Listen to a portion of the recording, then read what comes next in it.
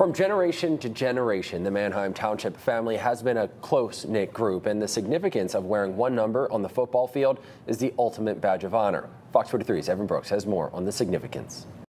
I don't think he would have expected this. I think he would be very honored to know that this is the way his life is being carried on. A great teammate and even better person are just some of the phrases to describe Blue Streaks legend Steve Hermann, a three-sport athlete whose number 2 football jersey was retired after he passed away in his sleep due to Wolff Parkinson's White syndrome in 1993. His legacy, though, is far from forgotten. It's the best way to carry on his legacy, is have it be noticed out here on the field. What used to be just an award is now so much more. For just the second season, the number 2 jersey will be worn.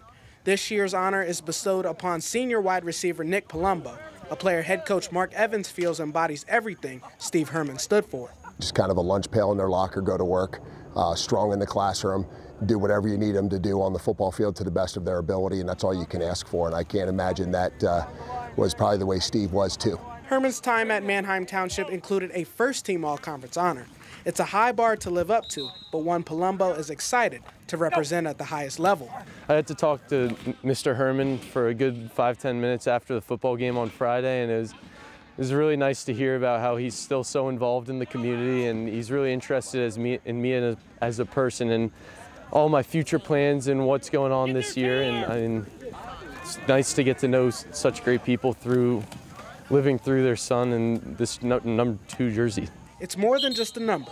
The jersey serves as a reminder of what the Blue Streak community stands for. It's really important to have more of a connection to who Steve was. And that's when I approached the Hermanns and asked for permission. We approached the alumni. Again, I think it's important to keep his legacy and his name alive and add some more credibility to just getting an award at a banquet. Now you get to wear it all year long. And again, I think that brings a lot of glory and praise and honor to who Steve was. While Hermann's legacy will continue to change hands, those who cherished him most will always have a reminder of what he stood for. It matters to us, the people that played here, that continue to follow the program, that it's extremely meaningful. And I know that next year's group for our 30th reunion will look forward to seeing who the next player is. Evan Brooks, Fox 43.